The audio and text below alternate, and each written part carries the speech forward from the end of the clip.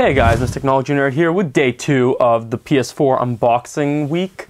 So for today we have Killzone Shadowfall for PS4. We're going to go ahead and just look at this box art.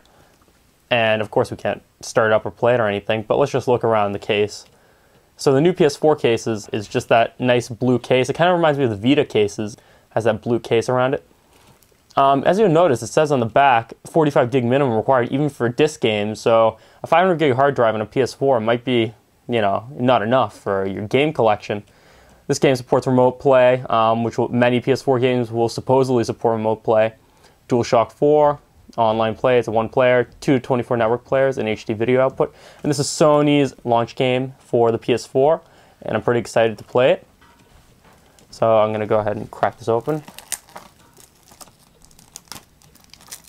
There we go.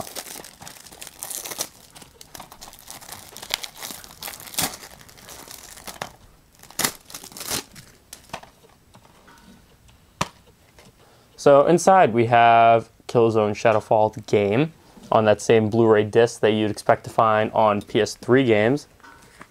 We have a 7-day trial to PlayStation Plus, which I'm not going to give the code, of course. Maybe I'll do it in a giveaway video. And on the inside of the actual case, so here's the Blu-ray disc, of course, same old Blu-ray disc. We have the controls for Shadowfall, which is actually pretty cool on the inside. You have the DualShock 4 pretty much laid out how it works. And then just some basic controls on the back over there. So guys, thanks for watching. Be sure to check my other videos and also check out my PS4 unboxing, which will be coming on Friday. Thanks for watching and have a good one.